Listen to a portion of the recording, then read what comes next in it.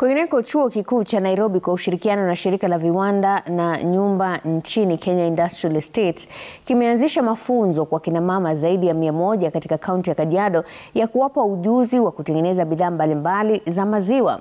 Mafunzo hayo yanatolewa kwa kundi la Masai Women Dairy Cooperative, yanalenga kuhakikisha kuwa mbali na kuwapa kina mama hao ujuzi wa kutengeneza bidhaa hizo, pia wanaongeza kipato, ikizingatiwa kuwa hatua hiyo itasaidia kupungua hasara ya kuharibika kwa maziwa ambayo yamekosa soko.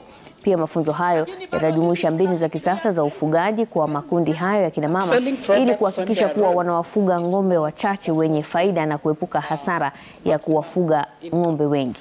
So training them in value addition and bringing in more partners will give them, will expose them and lift their profile, but also increase the value of the income that they receive. This is part of an incubation project where University of Nairobi is trying to see how women's projects can be supported financially, capacity building, and in other ways, so that they grow.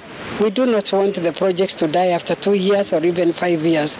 Kajiado County's backbone is in milk production and livestock. And so we will move this project to all the constituencies in Kajiado County to make sure that our women benefit from this one sole product that they have, and that is milk.